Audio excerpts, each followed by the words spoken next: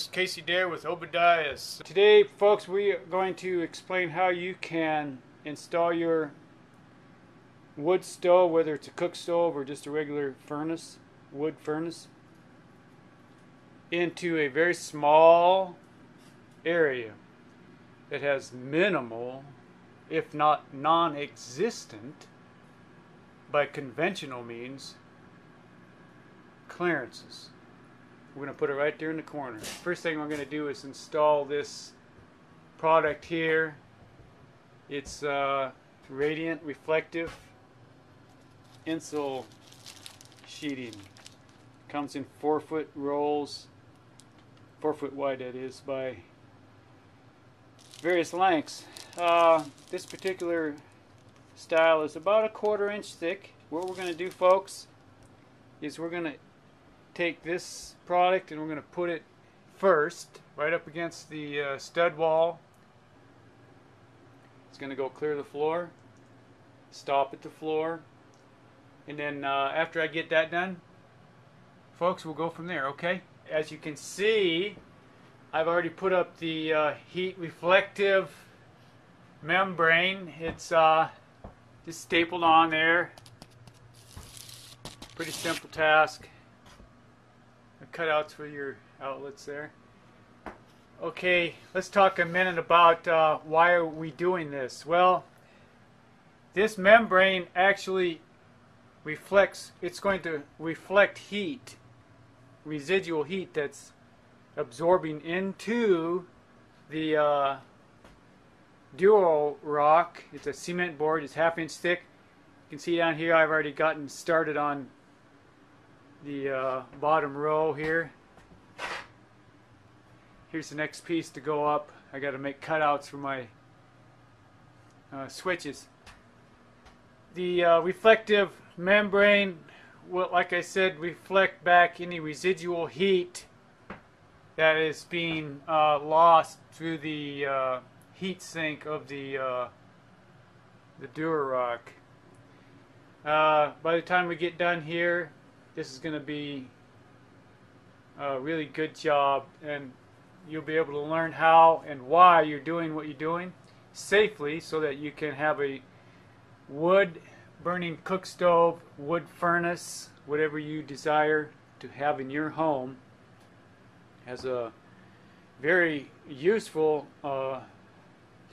primary source of heat, or secondary in case the power goes off.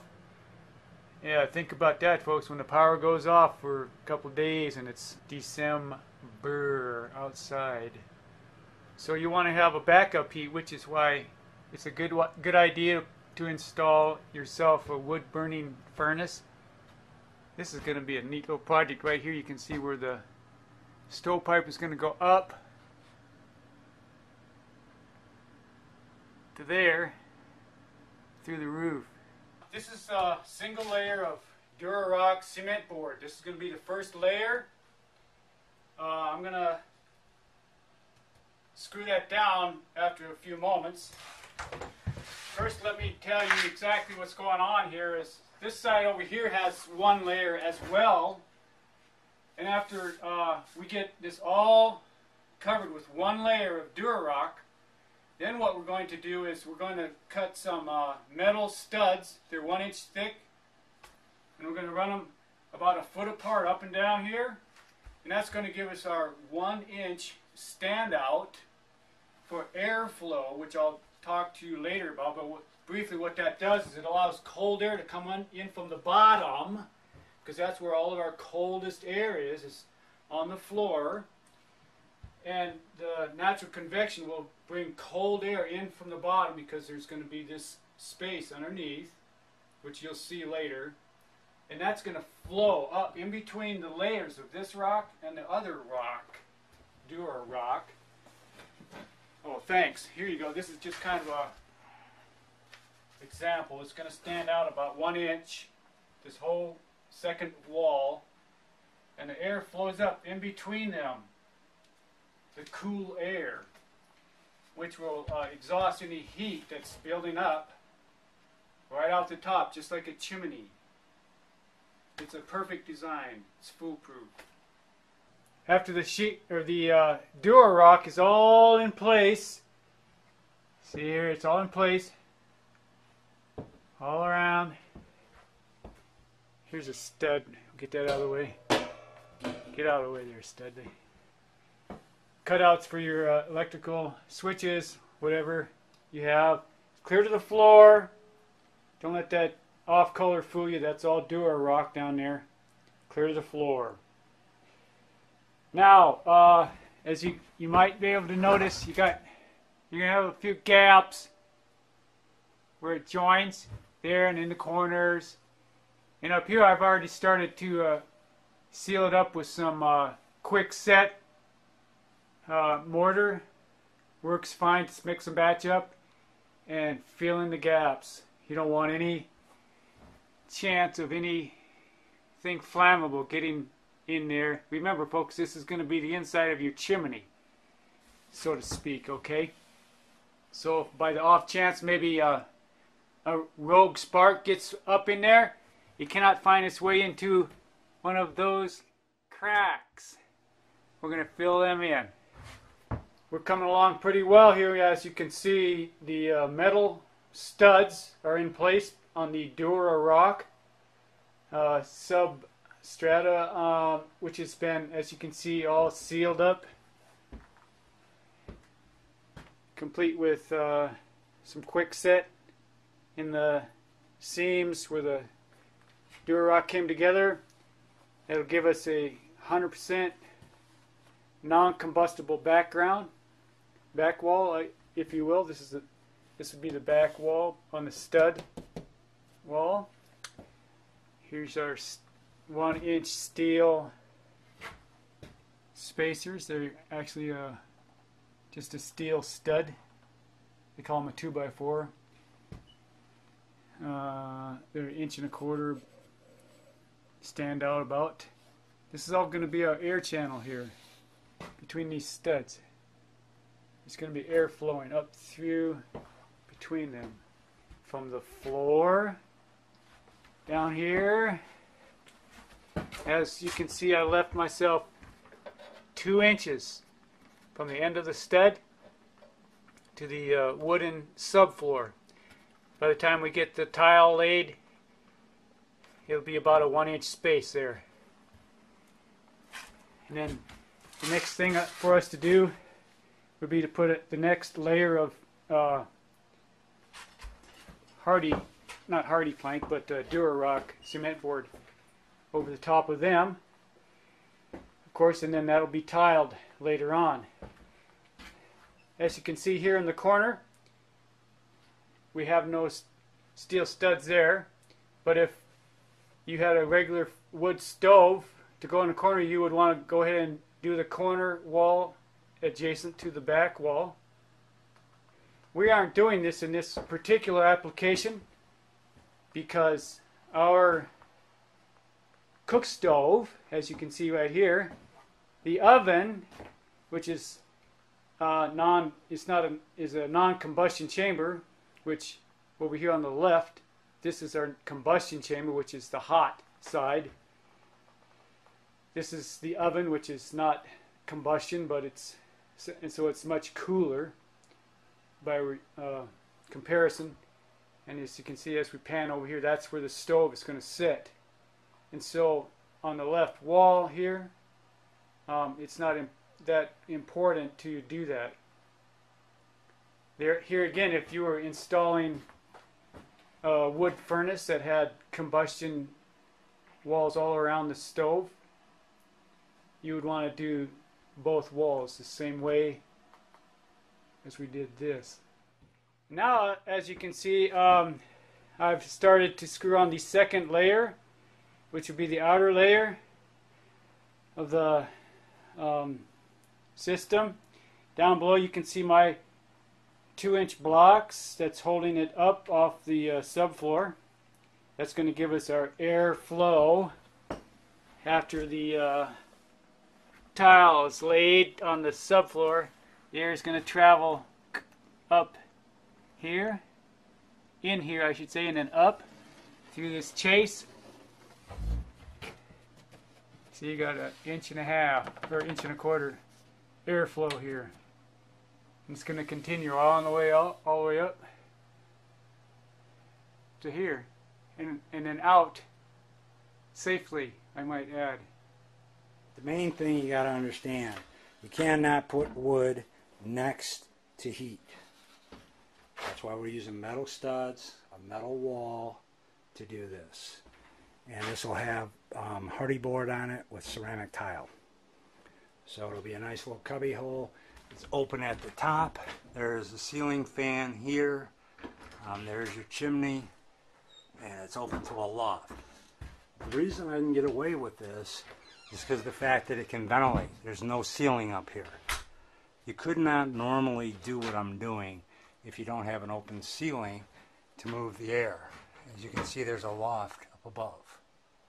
So the air, this area here will act as a chimney, and the heat will naturally go up. Of course, the blower and the fan up there is going to help as well. We are laying down our subfloor, which is the base for the tile. It's called the hardy board. And Mr. Dare here, he was nice enough to figure out where the stove would sit.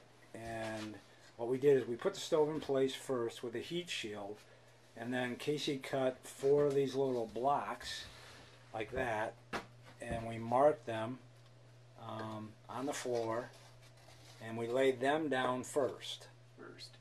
And then what we did is we lay the foil over the top of that. And then you take a razor knife and you cut out around where those blocks would be. And that's your bubble wrap foil. The idea is it's simply bubble wrap. The stove sitting on top of that would collapse the bubbles. You'd lose any R value that you have. The idea by putting the bubble wrap underneath reflects the heat back up. So it keeps it from going down into the floor.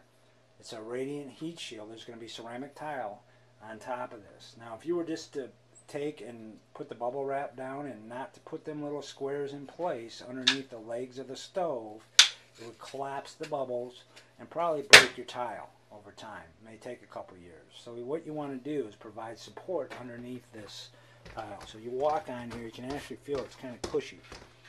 So that's the idea here. So what we've done is we have this back wall here, and it has an air channel right there. And then underneath there, you can see where Cassey's hand is. All the way up through that chase. So the cool air comes up on the floor, off the floor, hits this warm board, and rises. So that keeps that wall nice and cool and keeps the heat from transferring through the wall into the combustible wood wall behind it. So we also have a heat shield that we're going to install on the back of this cook stove. Right now, from the factory, it comes with one single little heat shield.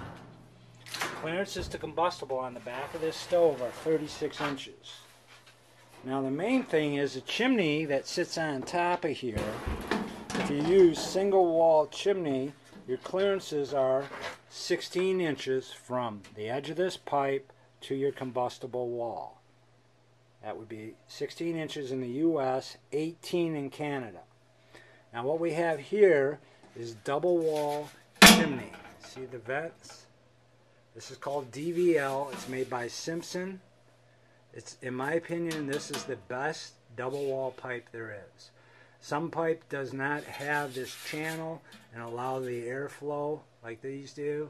This pipe burns cool. I've seen it in a chimney fire, and it does not get red hot. The other thing is it's got a stainless steel liner inside, and that helps it stay cleaner, resist corrosion. This is a lifetime pipe. You never have to replace it. Single wall pipe should be replaced about every 10 years. It will actually rot out, and you'll have little pinholes in it. So anyhow, with the combination of double wall pipe, the clearances go to 6 inches in the United States. So if you're running double wall, instead of having 16 to clearances to combustibles, you're down to about 6 inches, which is like that. But on the back of the stove, we still have 36 inches. This thing here gets really hot. So we have developed a heat shield. And this heat shield mounts on the back of this stove. It's designed in such a way that it has got 2 layers of steel. There's an inner layer here, and then in here is a channel. So what happens is the air, just like the wall, moves up and comes out here and vents up into the room. So it does the exact same thing as the chimney pipe I just showed you. There's 2 layers of steel, so the clearances of combustibles with this shield would be knocked down to 6 inches. But because we have also put the heat shield on the wall in the way that that works, we will have 0 clearance. So Cassey is now going to set the thing behind the stove to give you an idea, and that will basically mount on the back of the stove just about like that. And that will reduce your clearances. So we're going to show you how all this stuff goes together. Thank you very much. Hey, thank you. Here we are, Obadiah's hooking up a Simpson DVL Duravent pipe, double wall. As you can see, this pipe's been used already before. So now what I'm doing is I'm hooking this pipe up. This is called a universal connector. This is one of Simpson's better ideas. What it does is it fits up into these grooves. You got to kind of play with it. But if you look, there's a groove here and a notch all the way around with a notch. If you look, there's 4 notches. One there, all the way around, and then what you do is just line the notches up. Pipe goes right in, just like that. Pipe is in, just like that. So slide it in, line up your notches, there's your notch, slide it in, and then twist, and then it locks. And then what you do is you put the next piece of pipe on. But that's very important if you're using DVL pipe, that you use this little silver connector. Very important. Alright folks, this is the finished result. As you can see, this stove is mounted very, very tight. It's 0 clearance installation. Now, the key is you need to understand something. My background is engineering. I'm a firefighter. I did this to show you if you do it properly, you pretty much can do anything. If you don't do it properly, you're going to burn your house down. And that's a fact. But, you know, it can be done. There's a heat shield on the side here. The trick is with my heat shields, if you look, there's a 1-inch airspace on the heat shield itself. You can see that airspace. There's another airspace between the wall, and there's an airspace along the edge of the stove. Bottom line is the stove has been burning all winter. I've been testing the stove. I have a special little gizmo here. It is a tester, and I point it at whatever and it gives me a reading. As you can see, it's saying 59 degrees. Pointing it at the stove top, 72 degrees. Pointing it there, it's giving me a reading of 72 degrees. That's the temperature in here right now, 72 degrees. So what I've been doing is taking readings off the wall. You can see where the little laser beam is, I hope. See that little red dot right there? Anyhow, I've been testing this all winter to make sure that this is going to be safe. I built this cabin for my daughter. The last thing I wanted to do is burn down. This is Obadiah's. Bye-bye.